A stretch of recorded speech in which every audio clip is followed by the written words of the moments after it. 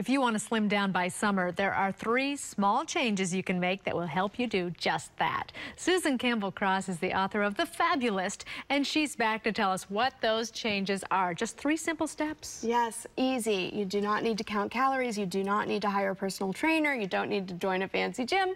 You just need to make changes in these 3 areas, and you will slim down. Okay, good. Well, let's start with portions, first of all, because we are supersizing everything in this country. Absolutely. My first tip is that when you dine out, you may have noticed that they bring you a tremendous amount of food, way more than you actually need to eat. Yes. And I know, probably like me, you think, oh, I'll just get a doggy bag. I won't eat it all. But then we get distracted by conversation and we keep on eating it.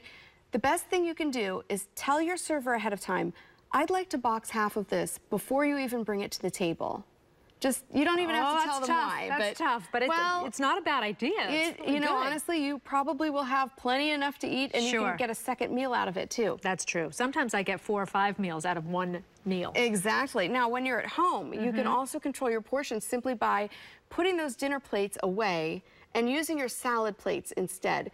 Plate sizes have gotten bigger and bigger and bigger through the years, and surprise, so have Americans. Right. We've gotten bigger as well. So just making that switch to a salad plate, you cannot overload the salad plate, so you will be eating less. This high. Well, no, you're right. No, my mom does that, and it's great. It really does help. And snacks? The other good tip about food is always have healthy snacks on hand. I keep dried almonds in my car, in my pocketbook. I've got dried apricots. It's really good to always have something handy that you can munch on. That way you won't be tempted to go to a drive-thru or grab a pack of chips somewhere. Right. Yes. And it's very satisfying, and you won't get hungry, obviously. If you've got something healthy, you can just grab. Exactly. A lot of people don't like to drink water, even though we've been told so many times that water is the best thing we can do for ourselves, and it'll help us lose weight. So what do you say? I agree. I think that as we get into warmer weather, we also are going to need to hydrate, make sure that you're hydrated. People drink too many calories. You don't want to drink your calories. Save that for the food.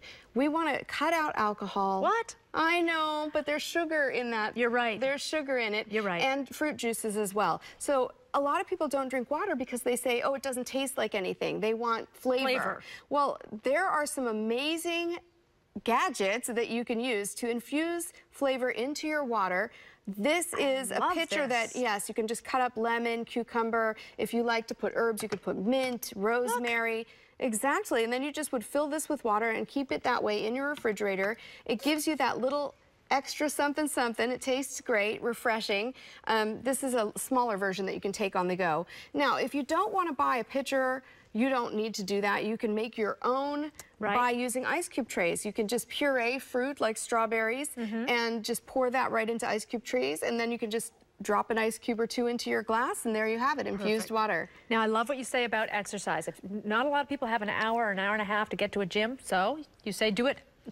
It accumulates over the day. You can just get a little bit in here and there. Exactly. Exercise is cumulative. If you don't have a block of time, like an hour, hour and a half to go to a gym or do some kind of exercise class, don't worry about it. Just make sure that you incorporate exercise into your everyday activities. For example, you may look a little silly, but you can lunge using your grocery shopping cart or your stroller. Yes. Yes, you can lunge your way down the aisles or down the sidewalk. And you do some squats before you sit down. I do. I like to call that my squat to sit. I like that. Yes, I make myself do 10 squats before I sit down. I'm already at a chair, and that's exactly what you need to do. See? Just lower your tush to seat level and make sure your knees don't go over your toes. I was doing this at the copier machine the other day. So there you go. See, you're doing exactly right. You're building that exercise in. Susan, thank you. You're very welcome. Let's squat. Yes, We'll be right back. We'll squat our way out.